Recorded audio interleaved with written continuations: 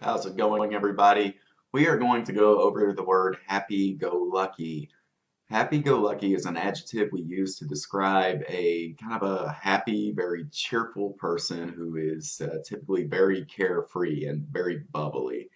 Now, we're going to go over a few variations and how you can use this in a sentence. So I'll start with the subject you. So I'll be talking to you.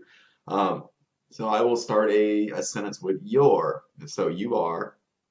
And I'll just combine that into your. Then I can say you're a happy-go-lucky guy. You're a happy-go-lucky guy. So I'm saying that you're a very cheerful, very happy guy.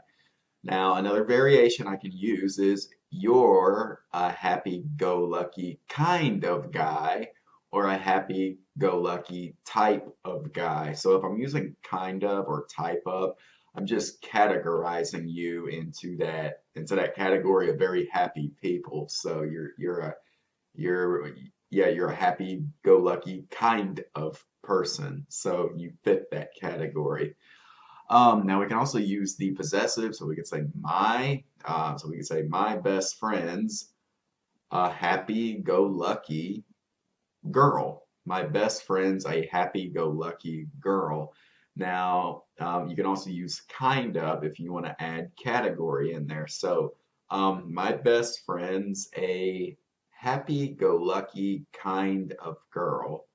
My boss is a happy-go-lucky kind of guy.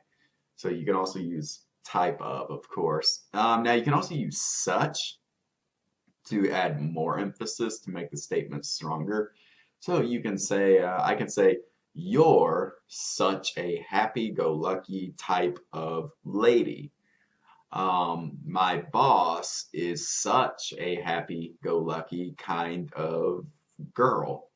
So, yes, you still can use such for happy-go-lucky to make the statement a little bit stronger.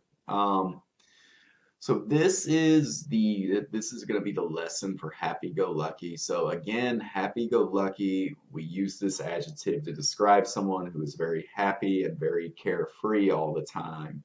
So I am going to conclude this lesson for now, and thank you very much for following along.